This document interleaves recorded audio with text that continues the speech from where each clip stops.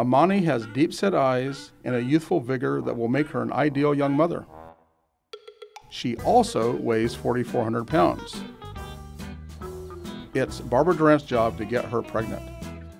Durant and researchers at the San Diego Zoo Safari Park are studying the reproductive habits of the southern white rhinoceros.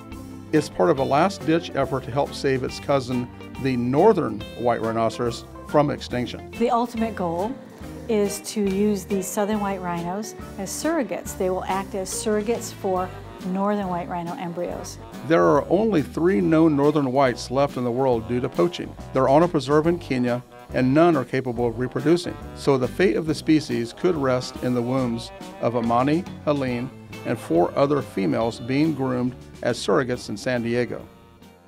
Despite their reputation, rhinos are fairly docile animals. But performing an ultrasound on an animal that weighs as much as a Ford truck is a big challenge.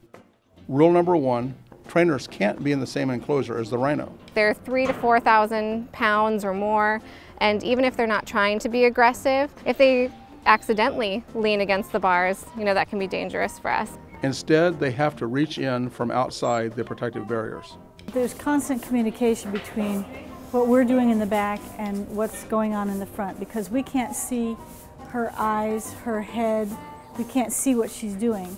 And so it's important for the keepers to know when we're actually putting our arm in or putting the probe in, when we're coming back out.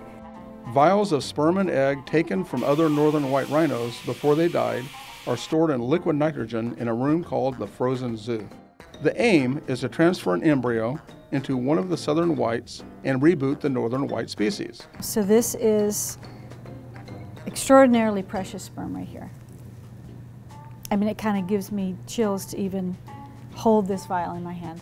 Durant and her team hope to begin the actual inseminations later this year, but it will likely take years before the first northern white calf is artificially produced. The long-term goal for us is to produce many northern white rhino calves and to make a self-sustaining herd, first in captivity and then back in this animal's native habitat.